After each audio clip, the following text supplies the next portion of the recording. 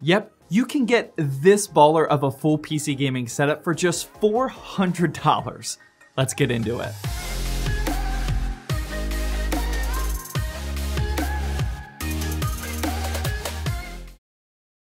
Hey, welcome to Zach's Tech Turf. In today's video, we're talking about everything you're seeing on the screen now, including that gaming PC, and this comes out to be quite a good looking $400 gaming PC setup. I'm gonna quickly review all of these peripherals, go over what's all inside this gaming PC that I do have a dedicated video on. Everything is linked down in the description, but all of that after a quick word from today's sponsor. Today's video is sponsored by MMORC.com, a key reseller website that I teamed up with because they're offering the cheapest Windows 10 keys that I've seen so far, as well as a ton of other software keys. MMORC is offering you guys a super exclusive sale on the Windows 10 keys. Click that first link in the description and select add to cart, click place order, paste in the exclusive AF coupon code ZAH35, and that'll give you a massive 35% discount, dropping the price to under $10. After that, select your payment method and complete your order. Once you get the key, click start on your PC and type in activate, press enter, change product key, paste in the key, and there you go, activated Windows 10 for less than $10.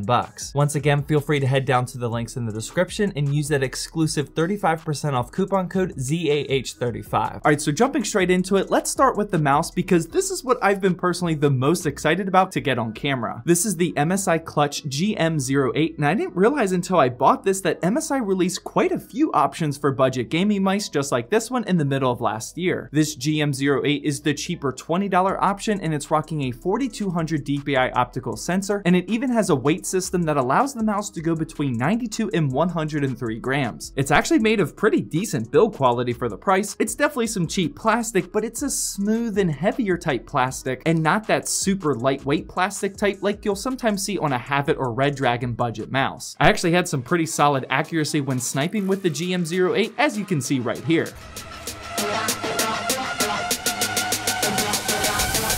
Woo! I love this mouse, baby. Let's go.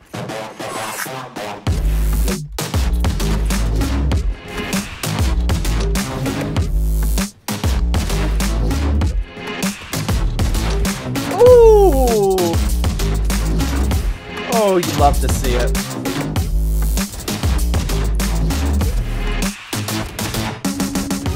All right, so moving on, we get to the headset, and this is yet another model from Nubwo, which you guys know I'm a big fan of, and this one specifically is the U3. This super budget gaming headset feels pretty sturdy with some smooth textured plastic. Honestly, it's kind of similar to the mouse I just talked about, and it sounds pretty good for the price. The directional audio was fine for this cheap of a headset, but it was definitely lacking in bass during explosions and gunfire if that's something you're interested in. As far as comfort goes, I do wish that the ear pads were just a little bit thicker. I can actually feel my ears hitting the inside of this ear cup, but that's sometimes what you'll see with this budget of a gaming headset. For the microphone, I'm not a huge fan of the aesthetics as it's big and bulky, but that's definitely personal preference, so I'll leave that up to you. And for those of you that need a sound quality of it, I got you covered. Mic check 1, headshot 1.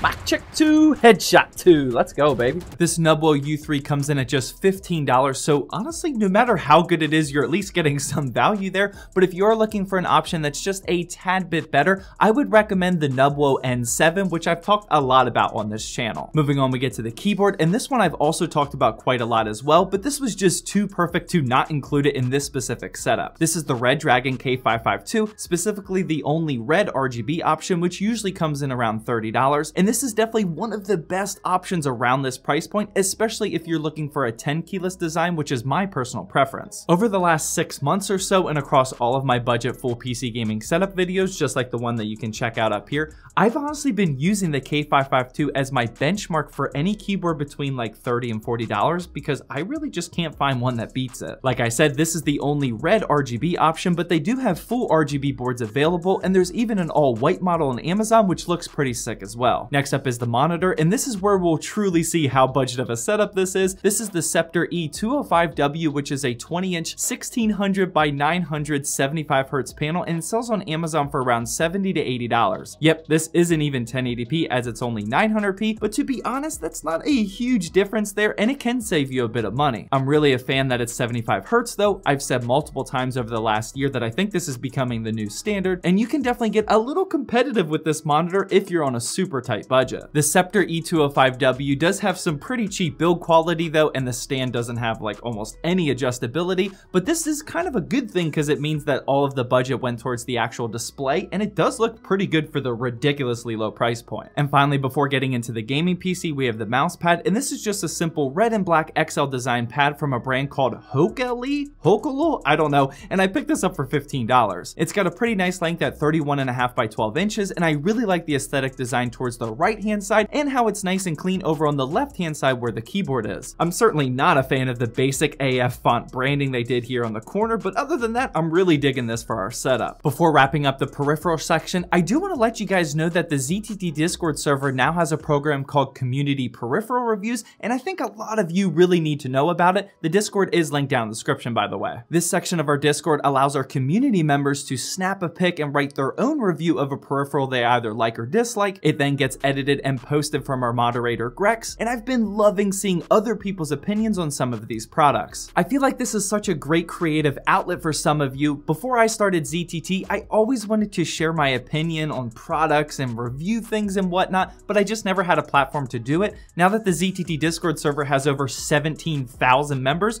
you definitely have a platform to share on. With that out of the way, we gotta wrap things up with this gaming PC, and like I said in the intro, I did already upload an entire dedicated video on this thing, and you can check it out in the upper right hand corner, and it's linked down in the description. In that video, I talk about the entire parts list, I did a massive benchmarking run with 10 different games, and I even show you how I did this specific aesthetic design with the vinyl wrap. Someone at the vinyl company actually reached out and said, hey, we actually love your videos, and we're glad to see that somebody is using this vinyl wrap for something other than a car. We would love to send you a huge care package of stuff, so needless to say, we have a lot of vinyl content coming soon. Stay tuned. Anyways, as you can see, this build was made out of a slightly newer style of Dell Optiplex. Inside, it's rocking an Intel i5-6500, which is actually pretty powerful, 8GB of DDR4 RAM, and I threw in a GTX 1050 and 500GB SSD to go along with it. All of this only cost me around $250. For some quick benchmarks, in Rainbow Six Siege in 1080p medium settings, it gets 131 FPS. CSGO in 1080p Pro settings gets 182. Fortnite in 1080p Pro settings got 121 FPS. Valorant in 1080p low got 139. And finally, Call of Duty Black Ops Cold War in 1080p with the lowest settings got 68 FPS. Be sure to let me know what you think about this setup down below and what you would do to change it. Also, feel free to click the video that's on the screen now, and that'll give you another example if you're looking for some more ideas for your budget setup guide. And just like always, I hope you enjoyed this video.